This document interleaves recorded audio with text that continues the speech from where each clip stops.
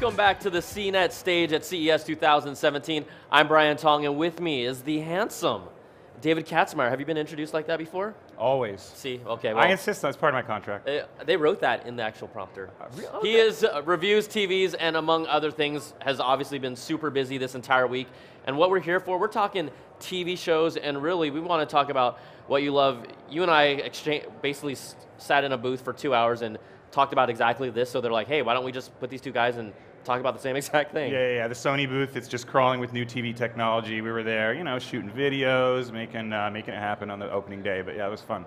Now, the day one, the keynote, I felt like LG basically threw down the hammer and was like, you know what? CES 2017, first keynote, boom. This is the most sensational product you might see here at the show. Talk to us about it and what makes at least that special and why maybe we should care. So this is the wallpaper television we're talking about. It's the W7. It's their first TV that is 3.8 millimeters thin, so like about that thin. And that you put that up on the wall, and it basically blends completely in the wall. You can see the video here. The coolest part about this, like I've been reviewing TVs for a while, and I'm always like, oh, another thin TV. Oh, what are you going to do? It's like, okay, fine, it's a thin TV, but you put them on the wall, they're like that.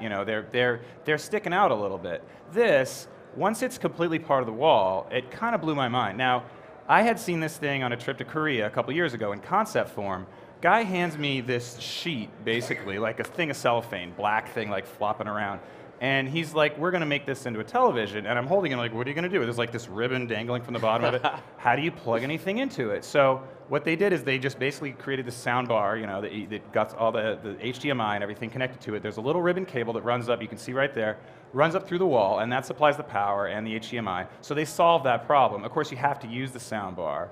It's an $8,000 television. Actually, the pricing just kind of leaked on Best Buy. So LG wouldn't tell us until now. We went, did a little Google search, found out that thing is actually available for pre-order now for the 65-inch size, $8,000. Oh, it's $8,000. See, yes. we were trying to guess. Is it going to be like maybe $10,000 somewhere around there? So $8,000 is what they're going to start it off. So now it's $8,000. That means their other OLEDs, which by the way have the best picture quality we ever tested, and amazing televisions. Those guys, they have 4 of them this year. Step down series. Those are going to be progressively less expensive. My hope is that the cheapest one, which LG says has the exact same picture quality as all the more expensive ones, meaning that's the one you want to buy. I'm hoping that thing's like maybe $2,500 for 65-inch come holiday season, that's maybe $2,000 if we get really lucky. So that's kind of the most exciting thing that I've seen at the show. And also, for those of you that don't even know what we're talking about, all I can tell you is we implore you to go to LG's booth when you're here at the show and look for this. You can just ask where. Well, you won't even have to ask. You'll see it. They're everywhere. You'll see it, and it's their wallpaper TV. And really, I haven't seen anything like you said that's kind of blown our mind from the TV space until then, after all these years, and you've seen so many TVs. Well, the thing about CES, it's all concept stuff. There's a lot of mind-blowing stuff here, but you're never going to be able to buy it. And again, it's for available pre-order day, blah, blah, blah. So, it's OLED, and they can do some really amazing things with organic light-emitting diodes. Obviously, they give you perfect black level, viewing angle is great. It's a lot like plasma used to be, but even better. And super, super, super thin. And this is the first time you've seen that really thin application differentiate itself from what you can do with LCD. And I do want to keep on talking about this for 1 second, because when you and I have been talking about this, you told me that they literally had to make the TV thicker than they needed to, really, to create some sort of a frame so they could that would allow it to be shipped and sold, right? Yeah. So I'm sure when I open the box of the review sample, it's going to be, the styrofoam's going to be like, the little thing, and maybe like gingerly pull it out of there. But yeah, they had to stiffen it and basically just, put some plastic on that floppy, OLED element that I described before to make it, something that you can sell. And it does. The bottom of the frame that comes with it is a magnet. The top is basically screws, so it's a standard, wall mount, 18 pounds. You could put it on. You don't have to worry about studs or anything like it. You can put it on drywall and forget about it. So even you could lift it up on the wall, man. Yeah, I mean, well, I don't know. I need a friend. They probably tell you to use 2 or 3 people just for to cover their ass with the lawyers. But yeah, it's a pretty amazing television. Awesome. What other stuff stuck out to you? I mean, you are our TV guru. So yeah. So we were in the Sony booth, you and I, and we saw the press conference, and it had been rumored, but now yes, Sony is also making an OLED television. So they're using LG Display's panel. LG Display back in Korea, they're the only ones that can make these large format OLED things and not throw away 90% of them.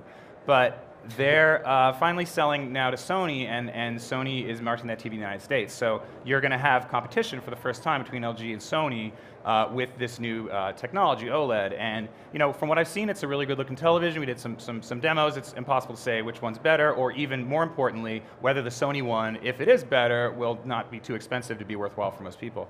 Sony hasn't talked about pricing yet, but that's going to be available in the 55, 65, and 77-inch size again. And Sony did something really cool. Yeah. So I don't know. Do you see that like the sound thing? That little. If we have the video playing up, and there's probably moments where you can see it, but on the rear side, you'll see this bar. I think we're starting to get to it, but it stretches from one side on the back. It's a black bar. And those are actually like transducers that vibrate the screen, right? You want to talk about the acoustic surface and all that? It's bizarre, yeah. So, right. And again, I saw this earlier at the LG Display booth, which is a private booth over here, and they walked me over like, this is the coolest thing we have. And they handed me this little like thing that looked like a watch battery almost, bigger. And they're like, this vibrates the screen of the OLED TV to create sound.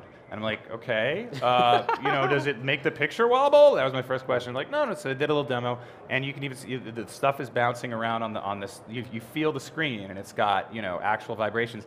The point is supposed to be that it removes the issue of voices coming from a speaker above and below. If you have a center channel or from either side, it localizes like somebody's talking on the screen. The sound comes right out of their mouth. Of the middle of the screen. Yeah, right. I mean, I did a demo, whatever. I mean, that's not a huge deal. The best thing about it is, I guess, that it hides the speakers. But again, if you're paying this kind of money, we always say, invest in a decent speaker system because, the speakers built into TV are one thing, but you're going to get so much better experience if you spend a few $100s and get a surround sound or even a good sound bar with something like this. So it's a differentiator for Sony, and it's a cool design. You can see it's got this kind of angled back. That cloth-looking thing is actually a subwoofer, so they try to do something with the sound on it, and they have a nice design. But we'll see what happens when it compares to LG, and more importantly, how much Sony wants to charge. Yeah, that's the question that we all have. I mean, are any of you guys and gals out there right now, are you even in the market for a TV, or are you just come here to kind of Google at that stuff? In the market?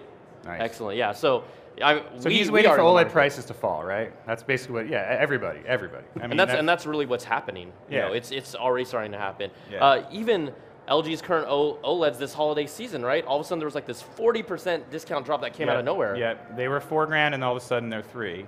And then they ran like a thing where they were $2,800. And this is talking about the 65-inch again. So 65-inch TV. 65-inch TV for $2,800 is, it's in some people's wheelhouse. You can make that argument, the other people that have a stake in your home. So, and I think next year. You mean translation, significant other? Yes. Like we can. Those are discussions that need to be, had at a certain point. And that's where it's really interesting because, you turn to Samsung. And that's LG's principal competitor. By the way, if anybody doesn't know, Samsung is still by far the #1 TV manufacturer in the world. And they sell, exclusively LCD-based televisions, which is not OLED. They didn't, they came with an OLED a few years ago, but they're concentrating on LCD. Their innovation this year is QLED, which, by the way, is still an LCD. Well, that's what I was going to ask, right? They're using, and we have it here for you guys to watch on screen. They're touting this QLED technology, but you are saying it's actually LCD technology with kind of, with their own twist and their own name to it, right? Yeah. So last year was SUHD, or SUHD, if I remember that one. Yeah, see, that's too much insight, right? Yeah. Super, what is it? Super ultra high definition. And that got thrown out with the bathwater. But now they have QLED, which stands for quantum something LED. So light emitting diode. The point is they have a quantum dot layer. They just had the same one they had last year. They've improved the quantum dot layer, so now they have better light output because quantum dots help improve the efficiency of the backlight, and they also improve the color, so they have a wider color gamut. Probably a very, very good-looking television. Samsung says it's their best LCD television. Whether it's better than OLED is a really tough, row to hoe. Yeah. Especially because at the high end they got rid of full array local dimming on their sets, and now they're all edge-lit. So, long story short. Samsung has some tough competition, and that's the high end of the TV market where OLED has been really, really getting share. Samsung's advantage and LCD's advantage is that the very large screen sizes, are only available in LCD. So if you want something bigger than a 65, 75, 85, you want to go large, large, dudes, right? Yeah, and I'm you kind have of one of those dudes. I want to be one of those dudes, but I'm not one of those dudes yet. You could be, because the thing is they're so much inexpensive now. I mean, the prices on 70-inch TVs, the 75-inch TVs are just going down. 85-inch TVs are available now, and they're not gonna. I mean, they're still super expensive, but my point is, OLED is only 65. So you got to, some people are already asking me, like, is it better to go to 70-inch, blah, blah, blah, or a 65-inch OLED? Depends on how close you're sitting, how big your room is, that sort of thing.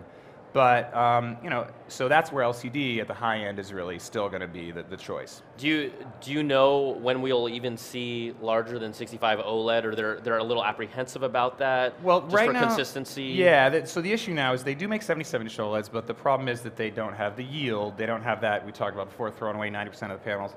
It's still an issue to get the yield up, so they're extremely expensive. The LG's 77-inch OLED is 20 grand right now. Yeah, you can buy one.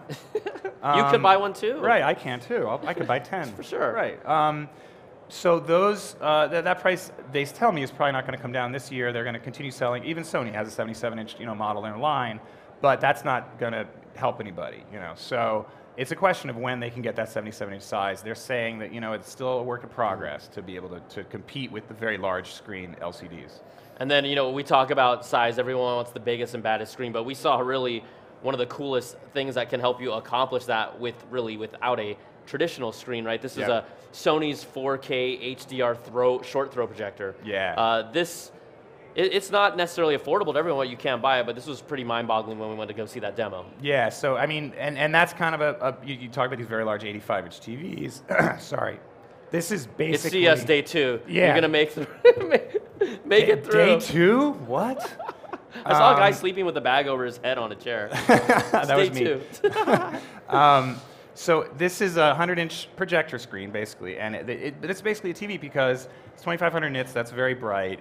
Most projectors, you think you got to have a dark room. You can't walk in front of the lens. It's a whole dedicated home theater thing, and those look spectacular when you turn the lights down. But you want a television, you can watch. Anybody can watch anytime. So yeah, I just want to really quickly show here people that are watching. Yeah. Think of this as like a box that sits against your wall. You could put it in a built-in cabinet, and it shoots that image onto your wall.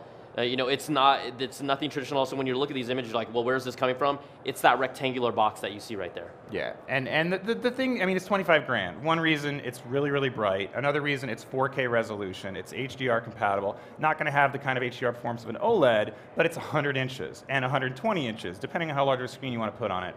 Interestingly, Hisense, a Chinese manufacturer that's been making inroads on the budget end in the United States, they announced another product that's very similar. 4K, HDR, really high light output, includes the screen and a 5.1 surround system because why not? That's 13 grand. So this type of technology is a pretty cool alternative if you're that guy that's like, you know what, 85 just not big enough. I want to go.